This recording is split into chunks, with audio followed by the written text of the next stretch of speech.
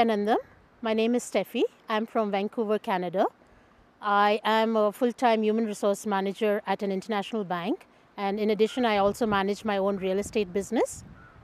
I chose to come to Inner Awakening just to be in the living, breathing space of the Master for 21 days. The venue, the place did not matter to me. All that mattered was the space. And I'm glad I made that decision, because the program is designed in such a beautiful way. Every day was just revealing a new dimension of me.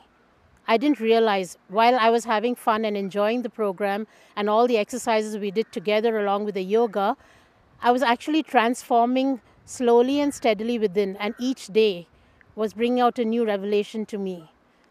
One of the things I would like to point out was the unclutching, which I experienced in a very strong way.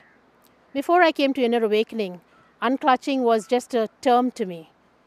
Every time I did something and was attached to the results of my action, I would hear Swamiji's voice telling me, unclutch. And I would try to. In some cases I did, in some I didn't.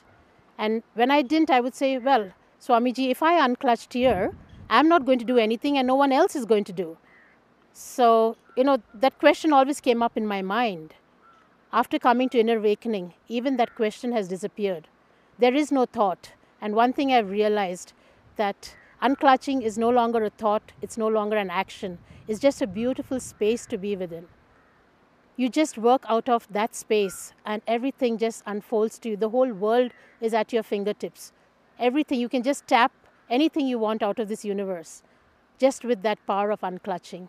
And that is something I've really gained out of Inner Awakening.